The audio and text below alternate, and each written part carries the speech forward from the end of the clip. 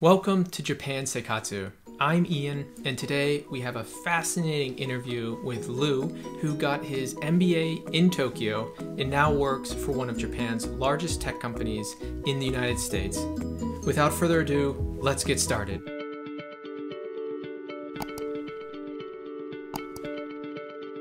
Lou, welcome to Japan Seikatsu. It's great to have you.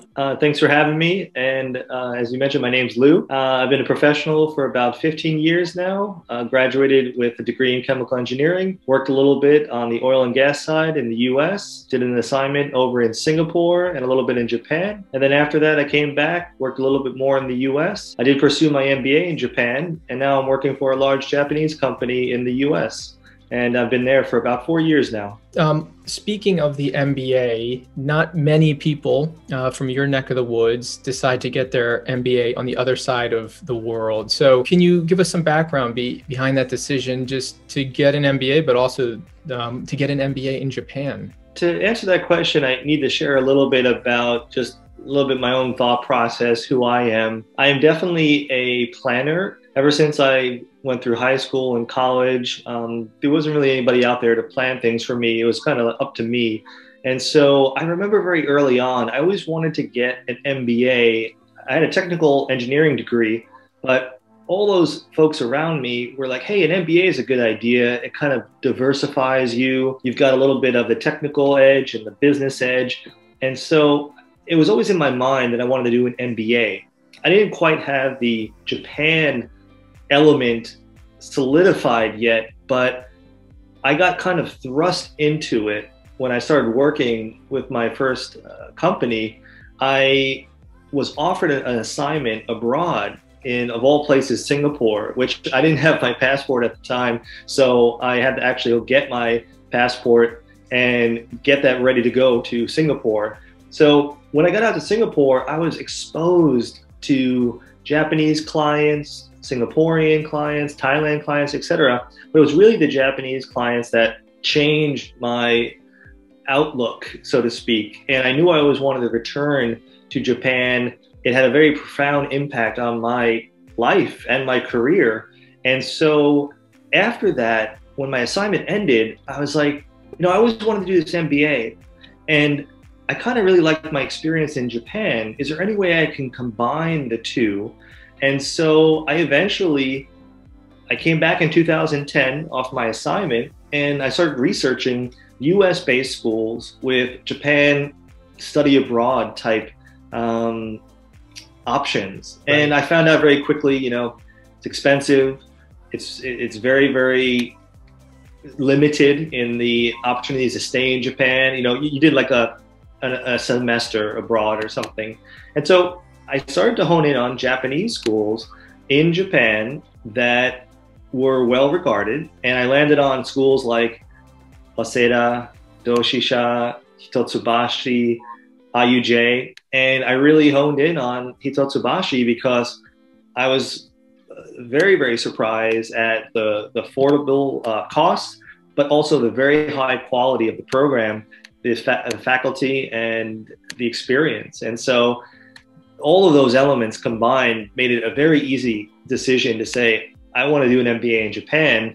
This is right for me. Can you tell a little bit more about that research? Did you, is this online research? Were you reaching out to students? Were you visiting these campuses? Really everything's in your hands. So don't hesitate. I found people are very, very open and polite. They want to share information. At the beginning, I was like, I don't want to bother anybody. Everyone's busy. They're in this program. But I found people were very, very happy to answer questions. I reached out to folks through LinkedIn. I noticed that they were doing an MBA program in Doshisha outside of Kyoto. And they mentioned other schools that I had no idea existed in Japan. So I just reached out to folks through my network. I talked to people within the company I was working with at the time, had a couple of Japanese employees. I spoke to them. So I did a lot of online research, a lot of kind of work through your connections type research. And then I just kind of, whenever I had a business trip over to Japan, I tried to make the most of it. I know many folks don't have that opportunity, but it wasn't critical to visit, but it was a nice to have. I walked around IUJ, I walked around Waseda, I walked around a couple other campuses, but it was just nice to get out there, get a feel for the environment and what it would be like. So yeah, I would say don't hesitate to reach out. Folks, I think, are in general really, really helpful. It's quite interesting. I don't want to go too far off, but the fact that you were having business trips, I know that you're in the energy sector, you were working at Exxon Mobil. That's right. And what was Exxon Mobil doing that was bringing you to Japan for business trips? It was kind of being in the right place at the right time. I was offered this assignment in Singapore because I was working in a particular technology area that they needed someone out in Singapore, of all places, to support this technology. And this particular technology was used across a number of refineries that at that time Exxon Mobil owned jointly with a Japanese company in Japan. And we had refineries outside of Tokyo, outside of Osaka, places like Wakayama. So because I supported this technology, enabled me to take a trip out to Japan. And so when I was able to fly out of Singapore into Japan, it was a wonderful experience. It really got me exposed to Japanese business, obviously Japanese culture, and it really opened my eyes to this really amazing world. The challenges and the excitement and everything else that goes along with it, it just allowed me to get that much closer to Japanese business and culture. You also mentioned that you've always been, planning has been important to you and that you really needed to plan stuff out for yourself. Do you think that played into some of the attraction and the excitement of Japanese culture when you went there on those business trips? It must have been quite impactful if you were then energized enough to want to pursue an MBA afterward there. I would describe it as if you're working in an environment and you've had a couple of experiences, the best way I can describe it is when you are operating at your highest abilities or potential. Right.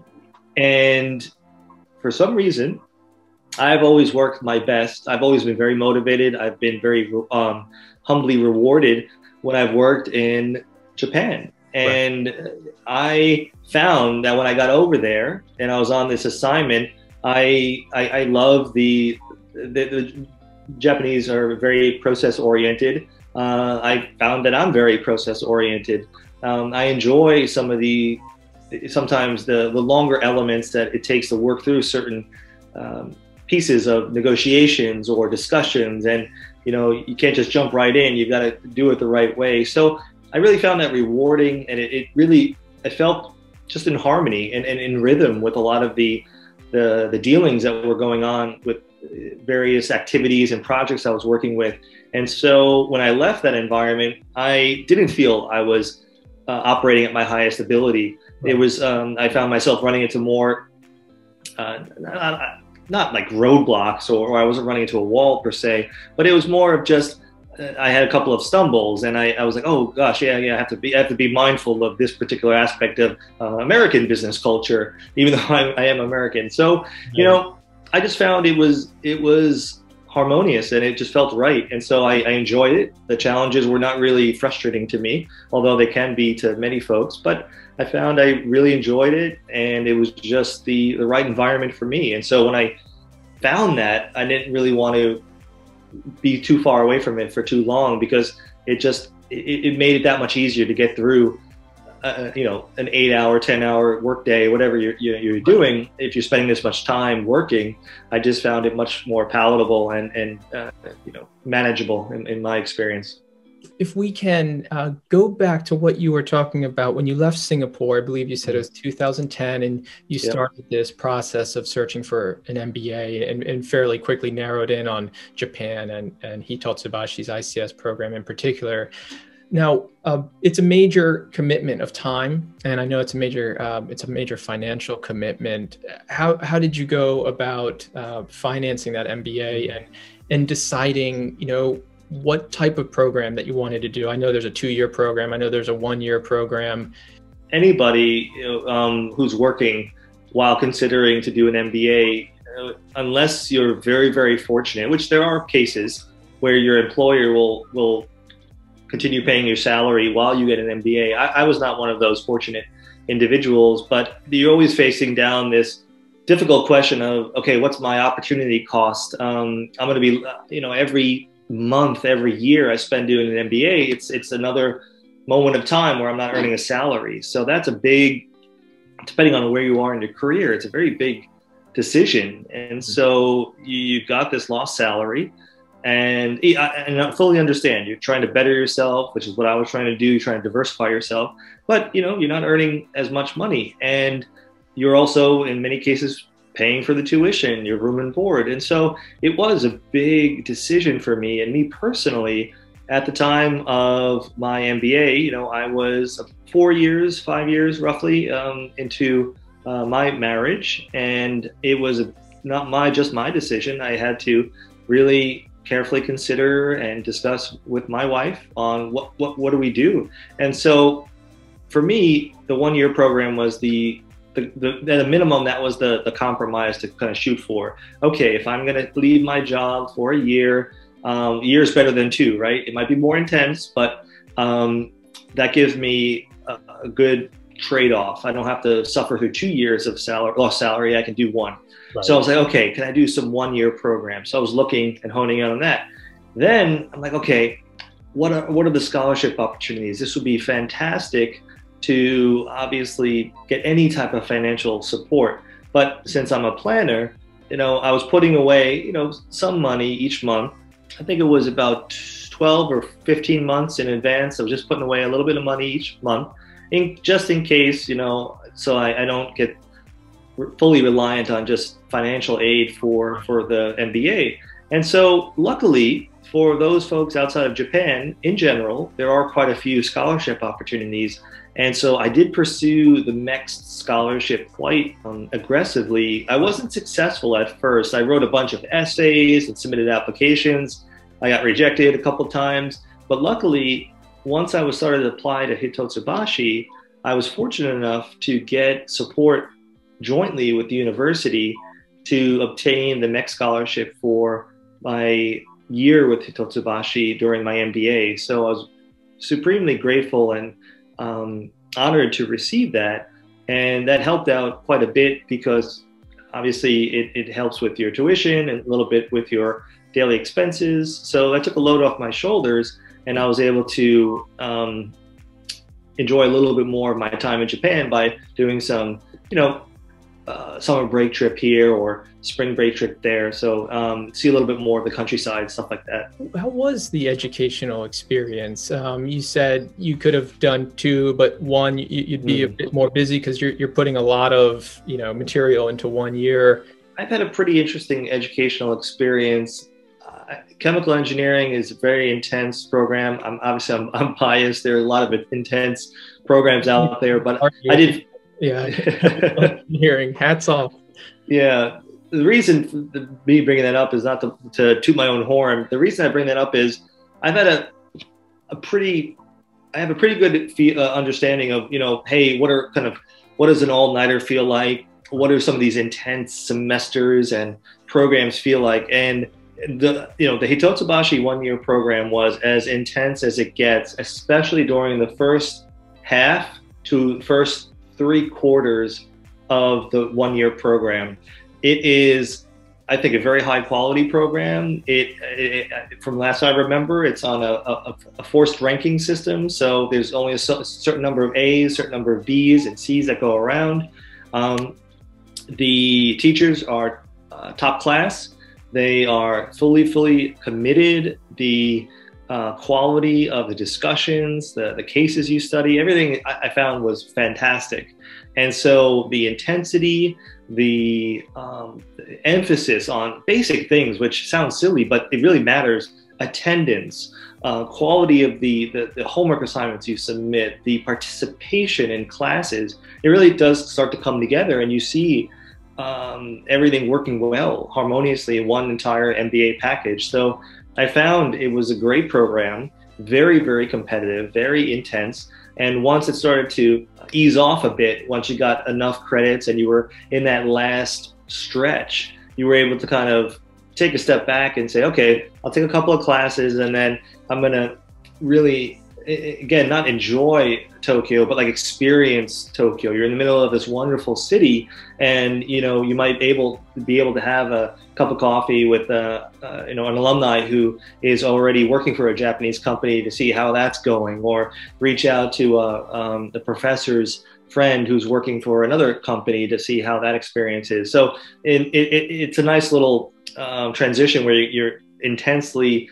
working on your studies, and then you got this wonderful city at your fingertips. I'm a big fan of Tokyo. You just got absolutely class companies, a lot of talent, and it's just a great city with so much culture and so much to see and do. As it's a wonderful extended campus to the MBA program. There's not too many places, I think, that you can really say the location and where Hitotsubashi ICS is located right across from the Imperial Palace. It's truly just you really forget about how close it is to this wonderful cultural center. It's truly amazing. So Lou, when you were finishing up that year and starting to take the foot off the gas a little bit, it's a new, you start to, and I remember this feeling when I was approaching graduation, which is what comes after finding that job or staying with the prior employer.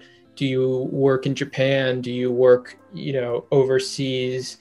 Can you tell us about the process for you and what you decided to do? And so I did pursue quite a bit of job opportunities while in Japan, and I did what every MBA student does. If there's a job opening that looks interesting and something that I think I would be good at, I'm applying to it. I'm trying to go to all the career building sessions, get my resume out there. The reality that many people find is, Japanese language is a big part. Unless you really have strong, and I mean very strong, connections with individuals who will vouch for you, that's the word. It's hard to get a job in a company in Japan that balances, at least for me, the things that I'm looking for. Career, decent salary, an environment that I'm interested in and I want to grow in, of people I'm going to be happy with and work well with. So, for me, my Japanese level is like a JLPT N3, which is still not good enough, for Japanese business. Even N2 it can be kind of borderline, and then N1 obviously is the best. So that one's ideal. So since I was an oil and gas individual without really much experience under my belt outside of that, you still get kind of, that becomes your little box. And so it was easier for me to find, I was fortunate enough, and I was grateful to get a job offer from an oil company in Japan. I think it was one of their few oil producers in Japan.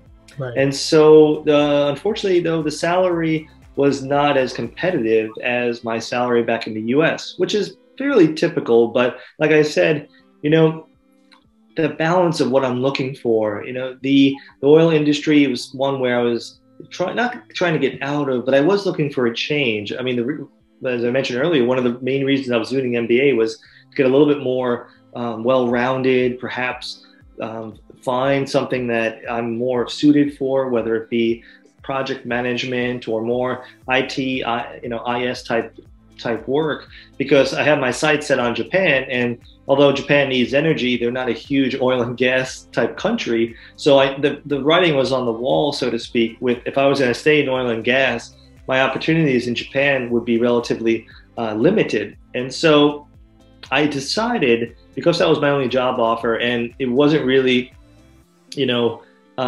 the salary range I was looking for, decided to go back to the US and see what I can do there and pursue a job that would kind of let me go kind of get by. And then I would continue to look for opportunities that would connect me back to Japan. Right. So I rejoined, I did some consulting work for a while, and eventually I was faced with a difficult decision because I still wasn't having a very good time finding a new job, but with Japan connections. And then luckily, after a lot of struggle and a lot of hard work, I was able to find the opportunity where I'm working now today with a relatively large tech company in Japan, and I work more on the cybersecurity side now. And so it's been a long journey, but it wasn't easy. I would say if I was perhaps 5 to 7 years younger, I probably would have just taken the job, got my foot in the door while I was in Japan, and hopped ship somewhere else. But it was more challenging for me. I was married, we were trying to start a family, and I really needed to kind of have a little bit of stability. So that was sort of my journey there. Well, there's a lot to unpack there because it's really quite fascinating, and we want to maintain some privacy, but Sure. the jump from energy to one of Japan's largest tech companies, a lot of people are wondering how did you do that? You mentioned the search for companies or jobs connected to Japan. How did you do that search? A lot of it, I think, comes down to how much you're willing to put in and pursue this. I can be, like many folks, be very intense and focused if there's something that you care passionately about. And so when I realized that I wanted to be connected to Japan and work for a Japanese company or a company that has strong ties to Japan, it really became like a mission for me. And so after I got my feet back under me in the US and I was working, it was a job, but it wasn't my long-term career, I started to really just focus on what can I do, what's my plan to get connected to a job or something in Japan. And so I focused on my resume. I touched up LinkedIn. I researched career forums. I talked to my Japanese colleagues. I used every ounce of energy and all the different feelers that I could put out there to be as efficient as possible to try and get any opportunity for a job or a new chance to get back out to Japan. And so, I think there's the Boston Career Forum. I went to that and I talked to, I think it was Tokyo Gas. I talked to Amazon Japan, which got me an interview. It wasn't successful, unfortunately, but I was able to get connected out there. But again, language limits you. So again, I wasn't N2, and there were quite a bit of very talented language speaking individuals.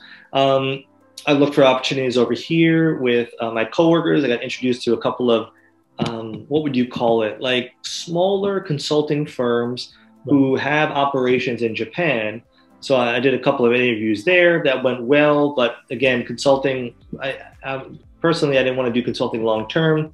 So I just kept on trying. I must have applied to hundreds of LinkedIn and other job positions. I just researched what are the largest Sogo Shosha trading companies in Japan and where are their operations. Let me just apply. So I tried to create resumes and applications that got my name out there as much as possible. Finally found an opportunity for the company that I'm at now in cybersecurity. And I had no cybersecurity experience at the time, but I felt very strongly that there's not many individuals with an MBA from Tokyo, Japan, with experience, international experience in and around Japan. And so I pursued that very aggressively. I had a very good interview. I actually didn't get the job the first round, but I didn't give up. And that's another message I'd like to say to folks. If you really care deeply about something, don't give up. You still can be polite. You don't have to be rude and aggressive about it. But I maintained a strong connection with the hiring manager. And I reached out from time to time. Hey, how are you doing? Please let me know if there's any opportunities. I felt I really had a good conversation. And, I was trying to get my foot in the door because on paper, it looks like I am a risk. I don't have cybersecurity experience, but man, here's somebody with Japanese cultural experience, business experience, and an MBA in Japan. And so eventually I got another job interview with the same company and I was able to get successfully hired. And ever since then, it's been an amazing, wonderful experience. And I've just been operating at a very high level and I've enjoyed it ever since. And so I've gotten about 4 years of cybersecurity project management experience under my belt. And that's how it kind of all went. Wow. Now, that's now part of you. That's now part of your resume and your skill set. Going back to the MBA, that time spent in Japan, do you feel that that differentiated you? You said you felt, there can't be many individuals with these type of overlapping skill sets, but when you actually got into the Japanese company, um, how did that MBA help? Well, right off the bat, it was a talking point. I remember distinctly in, if not every one of the individual interviews I had, definitely at the hiring manager level and the recruiter level, they were very, very impressed slash surprised. Wow, you did an MBA in Tokyo. How was that? You must be really interested in Japanese business and Japanese culture. And so at a minimum, it was an eye catcher, a very interesting point on the resume that immediately folks took notice of. Beyond that, you ask any Japanese professional, individual who's familiar with universities in Japan, and Hitotsubashi is very well recognized. People hear and they go, "Wow, that's great. How did good for you?" And that's a very prestigious university, and so it is recognized. And so I do strongly attribute a lot of my success in getting my foot in the door was I backed up my verbal excitement and my verbal passion with on paper, hey, I've done the MBA in Japan. Hey, I've worked in Japan. I have experience. So I can, it kind of the messaging and the story all comes together. It's not just me saying I like Japan, I like working in Japan. I backed it up. And so that together really worked well. And, I can talk about it at length, the fact that it really does train you well to work optimally in a company like that. I felt, all around it was integral to my success for getting the job and then being successful in it. How did you find working for a Japanese company outside of Japan compared to your experience having, worked for multiple US companies? This is interesting because, I worked for an American oil company, a very large American oil company, Exxon Mobil. They're headquartered in Dallas, Texas. And I mean, the classic American business where it's very hierarchical, very top down, and it's a very serious business. And they're the parent company of operations, in Singapore, Japan, Thailand, et cetera. And so when I worked in that environment, you still had this very strong Japanese culture and Japanese business that was not at odds. I don't want to paint that picture, but there were forces at play, right? And so at the end, though, it was still an American company. So the Japanese forces could always be somewhat managed because whatever came over the fence from the headquarters, it tended to be the final say. Right. But so it still was a nice introduction to Japanese business culture because I remember distinctly so many stories of Japanese refineries kind of saying yes and nodding and agreeing to doing something, but then completely configuring the tool in a way where it rendered the tool useless. Anyway, that's another story. So now working for a Japanese company and you have a US based office, it's a completely different dynamic. You definitely feel that, okay, yes, the Tokyo headquarters, they're the one who really determine the direction, the tone, everything that is going on. And so you get not that relationships aren't important in American companies, obviously they are, but the breadth of the company now and how close you are with individuals really, that trust factor, the relationships, your communication skills play a really big part. I realize that process is even more important. How the things are done are as important or more important versus what actually is being done. So it's better to take it a little bit slowly, to over communicate, to make sure that you've gotten all the right stakeholders involved. So a lot of the folks on the American side, they would slip up and trip a few times trying to get things done, even though they were extremely well qualified and technically oriented. But it was the way how they did their activities or their projects that sometimes rubbed individuals the wrong way, or they didn't handle a relationship properly. And so I found that those elements were extremely important. And my MBA, my business background in Japan, helped me out wonderfully with some of those challenging experiences, because there's this expression called kuki o yomu, kind of like reading the air and sensing the atmosphere. And it's so true when you're in a Japanese company in the US or in Japan. There's so much that's being said without being said, and you have to have your antenna up. And in the US, if you're not exposed to that, it's not really something that you have a lot of experience with. Right. I mean, so I found that was what really jumped out at me, just the relationships, the comm skills, the focus on process and how you do the thing versus, what's being done, that importance and whatnot. But yeah. Those soft skills are so important. It's really critical. Well, Lou, there's a lot of people that I think similar to you, passionate about Japan, would love to find a way to work in Japan or in some way connected to Japan.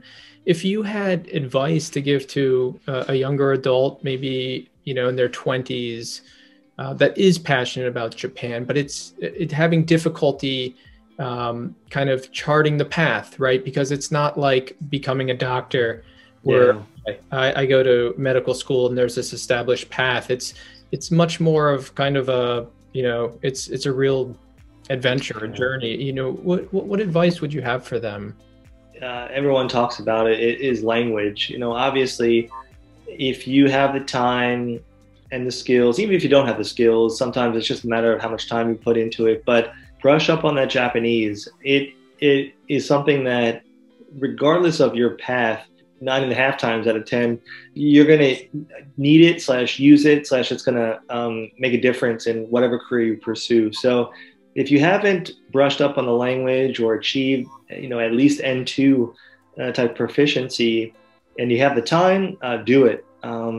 Do the intense courses, do the remembering the kanji programs, brush it, find out a system that works for you and really commit to it. Because I'll tell you from firsthand experience, I have a family, I have a very, very demanding job. It's almost impossible to really devote the consistent time that Japanese studies require for you to maintain your current level and then build on top of that. So it just gets more challenging over time. So if you're younger and you have the time, investing in languages is great.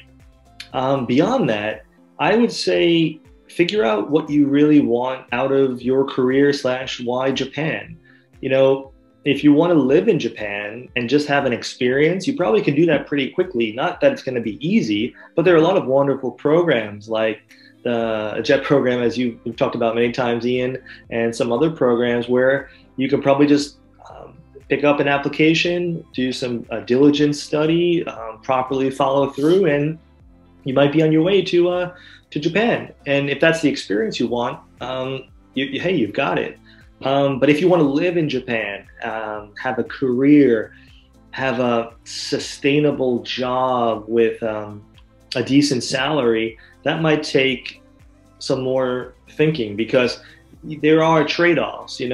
I went the career route first, and I'm still going the career route, where I let my career expose me to Japan, or I really try to put the time in to get in my career right, and always put myself on a track to Japan. So I don't have very, very high language skills, but I'm very happy in my job. I do consider it a career. I do consider it to have more steps remaining on the career ladder.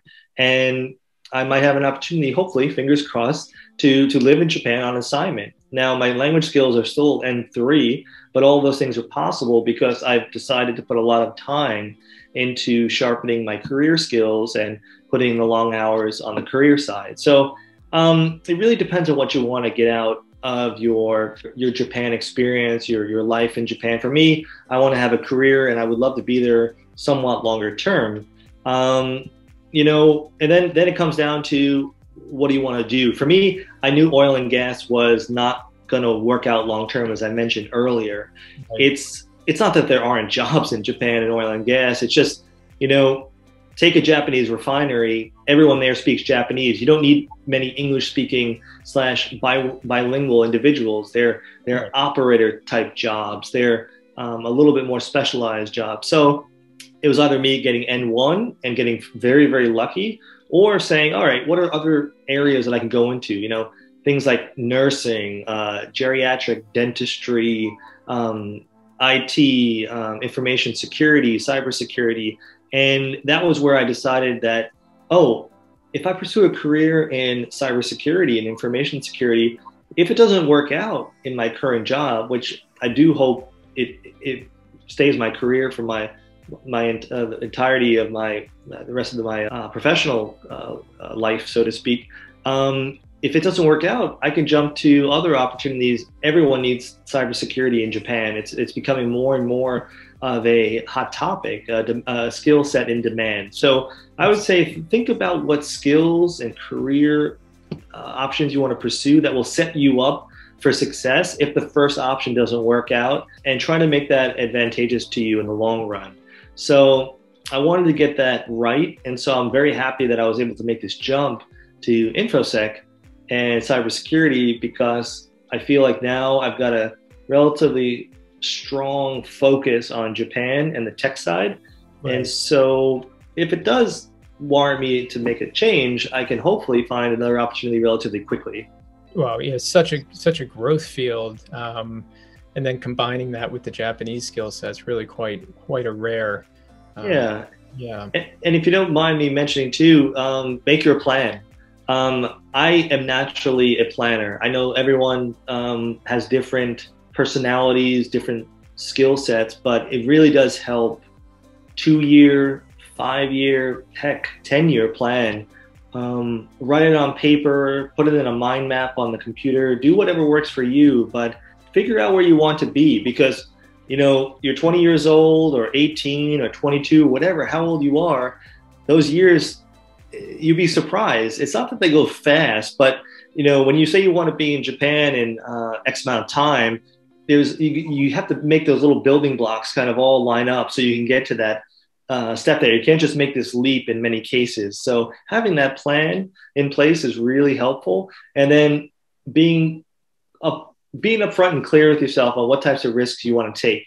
It was a risk for me to leave my corporate job and pursue this career path in Japan on the oil and gas side, but I felt it was warranted because I wouldn't be happy with my professional and personal life if I didn't do this. I was very, very set on this is what I want to do, and this is where I'm fulfilled and happy professionally. And if you find that in yourself, don't compromise, take those risks within reason, and pursue it with that energy and passion. And I think that'll really help propel you forward. That planning really strikes a chord with me. I think if just the power of getting something from your mind onto paper really helps you actualize it, and writing it down and visualizing it. And then over time, you start finding yourself walking in that direction.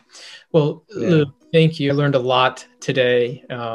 Your story is very inspiring, and I'm sure that the community very much will benefit. I know during your time while getting an MBA that you documented part of that on YouTube. So if you're okay, we'll share that in the show notes. And again, thank you for your time today. Sure. And if anybody wants to ever reach out, feel free, happy to answer any questions. Definitely believe a lot in the, pay it forward mentality, and however we can help each other make these things reality, that would be great. Well, thank you, Lou, and everyone, you heard that. So please be sure, if you have any questions, to put them down in the comments section. Thank you, Lou, for your time. Thank you very much, Ian.